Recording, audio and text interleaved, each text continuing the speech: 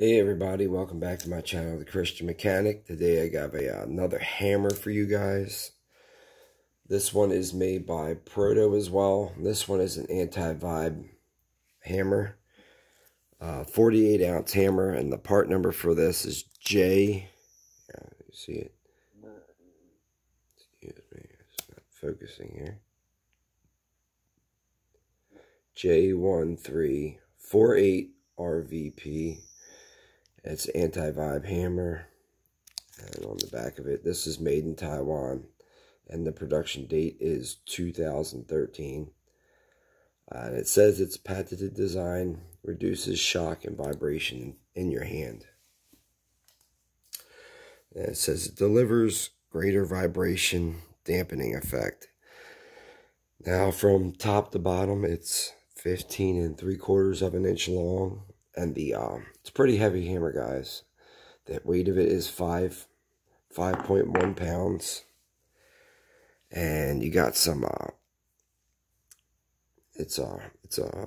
wouldn't say it's a raised area, but it's, I wouldn't even say it's engraved. Maybe it's stamped in there or something. I'm not sure how they do it.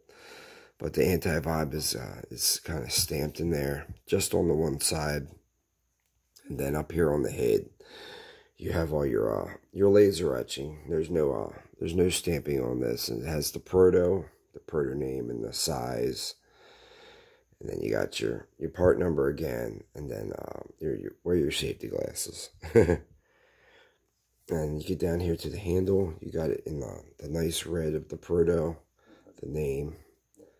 And then on the bottom here, you have your it says anti-vibe here, and it has this little arrow piece right here. But the handle itself is it's got these ridges on it here, and you got some ridges on the side here. And it feels pretty good in your hand. It's not super sticky, but it is sticky. And then the plastic here, this is kind of like your Harbor Freight, where it's the harder plastic. So I'm guessing the cleanup on these would probably be pretty good. This is a ball peen hammer. I don't think I mentioned that,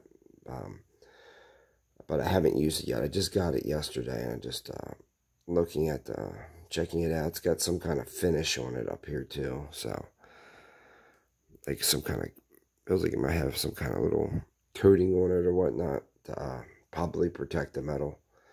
But yeah, if you go online and look for this hammer, I've seen them on there from anywhere from $55 to $65.